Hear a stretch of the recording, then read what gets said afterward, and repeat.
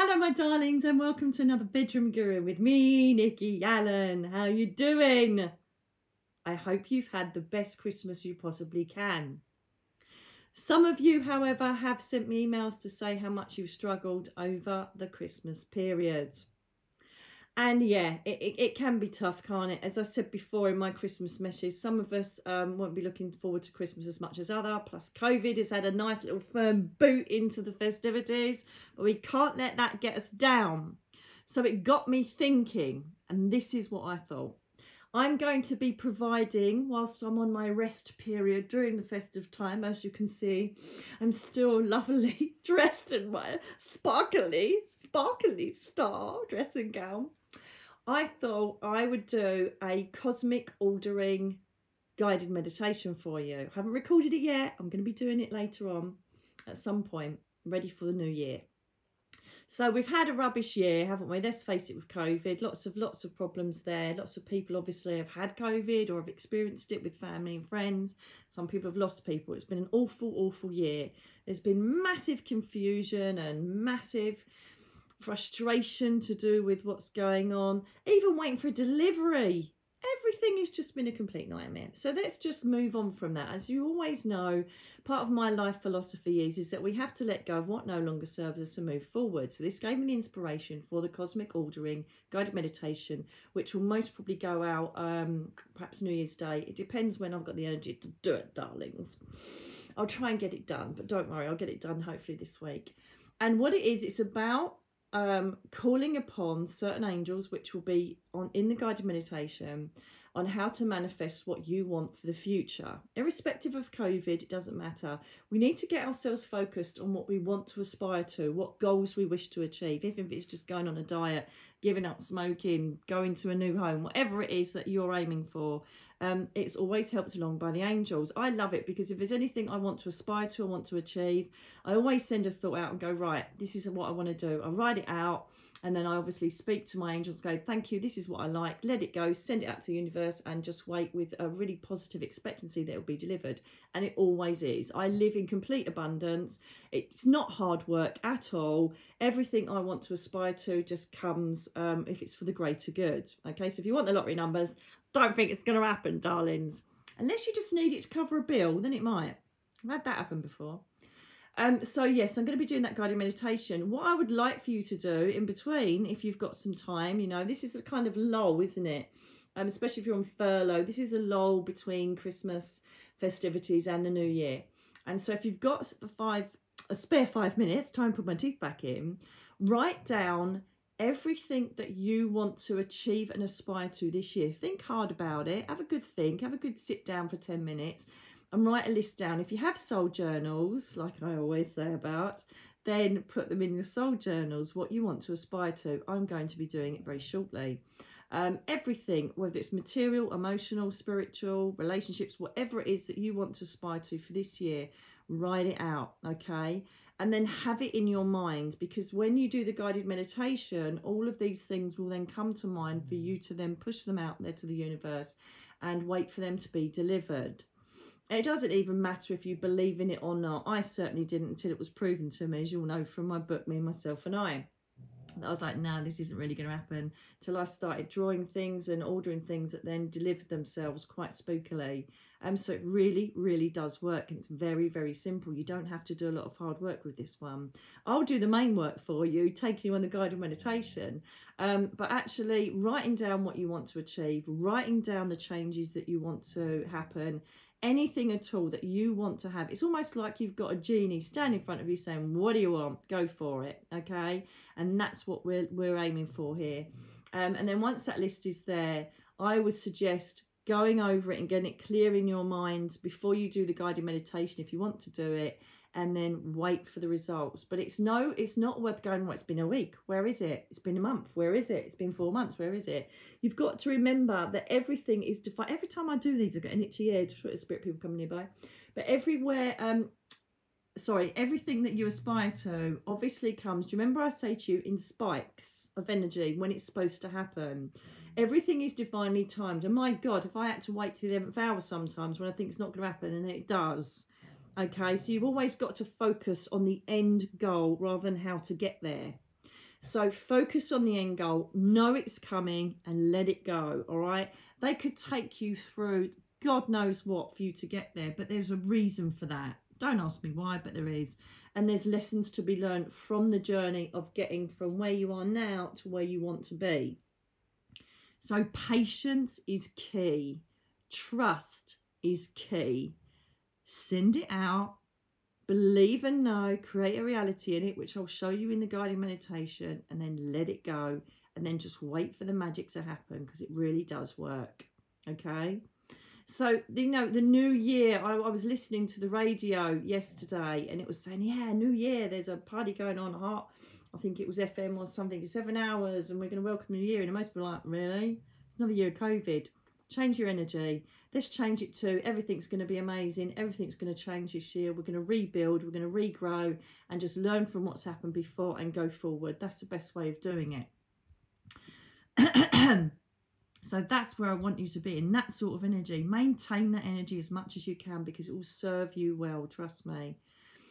So I just want to prepare you for the meditation that's coming up, and getting yourself ready to be in a high vibrational energy from the word go for the new year coming. Best way to be as well, okay?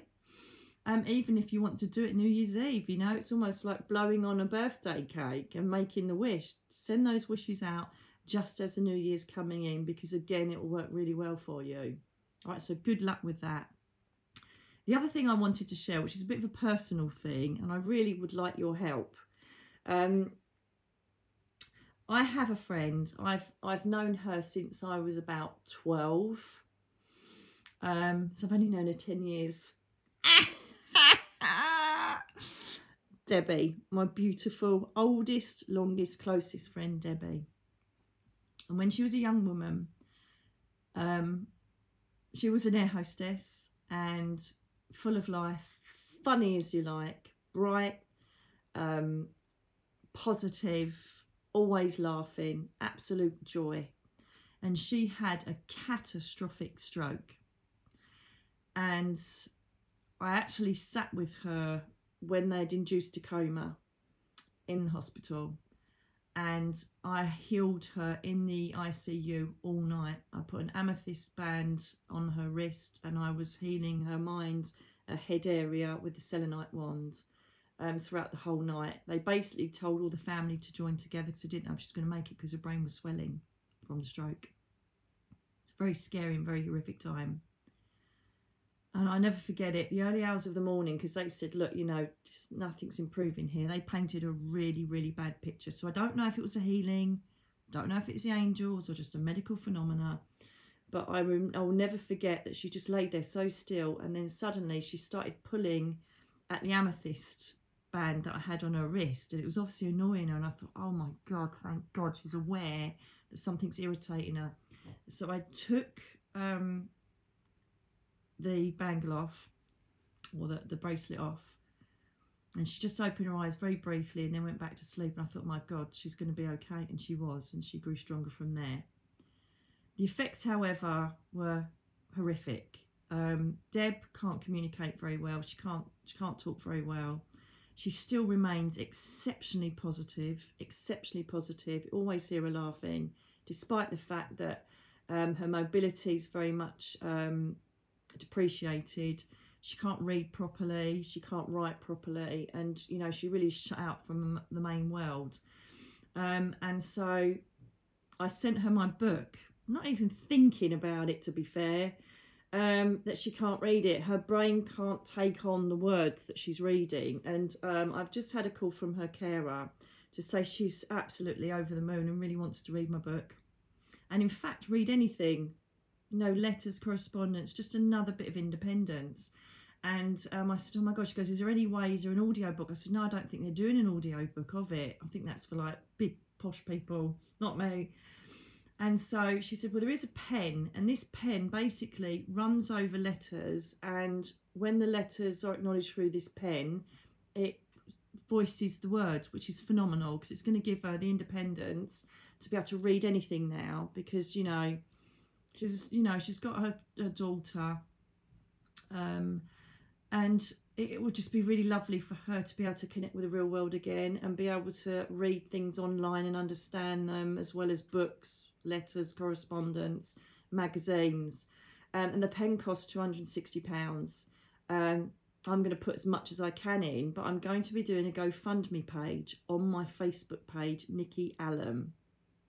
And I would love just as to say, I don't know, thank you for what I do for you, whatever it is. I'm going to be begging on this one to just put a little donation in for me. And you know what? With the amount of followers I've got, even if someone puts 50p in, we can reach that goal. And anything that goes over the amount for the pen, I'll be giving to the Stroke Association. Because, you know, I've known a lot of people in my family that have had strokes. Luckily, they've been quite minimal. But this one floored her and nearly killed her. And to give her the independence to be able to read and connect back with the world again, especially during COVID as well, will be formidable. So please, if you've got it in you, I would really appreciate it. And I don't ordinarily do this. I don't ask for money. I never do. But this is really important for me and for people with strokes. And if we could even get, you know, God, can you imagine if I got 1,000 or something? I could give that to the association, and that would really, really make my day, and obviously Deb's. So if you would love to, even if it's 50p, even if it's $1, please, if you could go over to my Facebook page, Nikki Allen. Okay, it's on my page, not profile. I think I'll put it on both. I think I can share it everywhere, can't I? I would really, really appreciate that, because I want to give her the gift of being able to re-communicate through words. And she's so excited about getting the book, and she can't read it. I'm absolutely gutted. And, you know, even her carer started to try and read it for her, but her carer's only got a certain amount of time with her, and obviously that's for other important things to help Deb on a daily basis, so she can't sit there reading the book all day. And I just feel that it's really important that people that have had massive strokes that can't communicate, you know, have got the ability to understand words and be reconnected into the internet and to reading again. I think it's really important. So anyway, that's my little, please, just give me just anything, 50p, a penny, anything, because, you know, all together we will make this target and hopefully make more for stroke victims. So I'm just asking if you could do that. That would be brilliant. Let's start that, you know, oh my God, I just pray to the angels that people find it in their heart to just give this bit of money. And the GoFundMe will be on there. My GoFundMe link will be on there. And all of my other sites, Twitter, Instagram, and all the other ones, LinkedIn. And it would just be so wonderful if we could give her that pen for the new year, because it's going to change her life. A simple little pen is going to change her life. And wouldn't it be amazing if I could give more to the Stroke Association? That would be just amazing. And if I had it in me, and if COVID wasn't a problem, I'll be doing an evening now just to make the money for them, but I can't. So this is the only way forward that we can do it. And again, I will be picking someone who has put money in, and sending them a free book as well, a personalised copy of my book as well. So let's try and make this happen and set a really good vibration, one that you've given to a really worthy cause, and two, that my best friend, one of my oldest friends, can reconnect with the world through words. That would be amazing. Anyway, darlings, it's all about positive vibration. It's all about doing good deeds. It's all about starting off as you mean to go on throughout the year, because what you give out is what you get back. Trust me on that. It's fact. Yin and yang, sending things out to the universe, attraction, it all works, and it all is part of this massive, beautiful universe, that what we give out is what we attract. So change that mindset if it's in a bit of a, God, it's really rubbish at the moment. Stay positive. Your mindset, as I keep telling you, is the most important part of your being. So if you want to share this to people that will benefit from knowing that I'm going to be doing the guided meditation, please do. Please leave your comments below. Stay in contact as you always do. I am having a bit of a rest period at the moment, so deliveries may be a bit delayed at the moment if anybody places any orders in. I just need to take a rest so that I can start working my way up to getting back into the swing of things next week. I wish you the happiest new year that you possibly can. And please, please, please, when those chimes start for the new year, have nothing in your mind but positivity and what you want to aim for in life. Don't think of all the negative things that have taken place, because it will serve you well. Okay, my lovelies? I love you all. I really hope you had the best Christmas you can. Rest up. Enjoy this time. Use it for good. Do things that you like. Read good things. Do good things. Colour in whatever it is that floats your boat. Do positive things that are going to keep your mind positive. And I will speak to you very soon. God bless you all. I'll speak to you soon.